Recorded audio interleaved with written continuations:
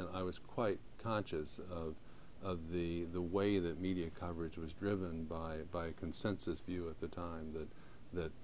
Iraq had weapons of mass destruction, that we were inevitably going to war with Iraq, and that there was very little debate, and partly because the elite and the Democratic and the Republican think tank circles, government circles at the time, and the elite media were all persuaded of that, and it was a huge reinforcement to me of the need for multiple voices, for more debate on the issues that have such effect on all of us. And of course we've lived the consequences of the inadequate debate that we had in 2002, 2003, leading up to the war. So that was part of the case. So I went to the Pulitzer family in the fall of 2005 and urged them to consider giving me seed money to start this initiative and to see what we could do with it. And so it began with just me, and then a few months later I hired Natalie Applewhite, who had a video documentary background and an academic interest in international issues and media. And together we began building the Pulitzer Center. It began with the idea that we would give a little bit of financial support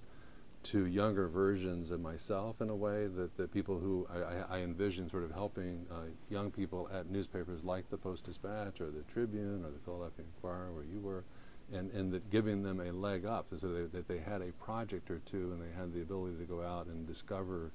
if they had a passion for international reporting, that once they did one or two of these with some help from the outside, that they would then be able to make the case for internal support. Mm-hmm. And we did a lot of that. If you look back at our first year, we papers like the Post-Dispatch, the Boston Globe, Los Angeles Times, others were principal outlets for us, San Francisco Chronicle, but unfortunately, the pace of the retreat by traditional news media outlets has been astounding over the last 5 years. So that within a year or two of our starting, most of the regional papers that I had seen as principal partners were dismissing not only their foreign interest in foreign reporting, but also eliminating their foreign editor positions and space in the newspapers, so that papers that had strong weekend sections, analysis sections, that had 2 or 3 pages a day for world news, suddenly they had half a page, and it was reduced to wire service briefs. And so those outlets have become,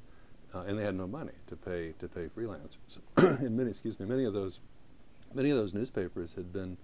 really important over the decades before in developing the careers of young journalists. I mean, young people who were out stringing and living on very little, but they had connections with newspapers, and they might do a piece for the Atlanta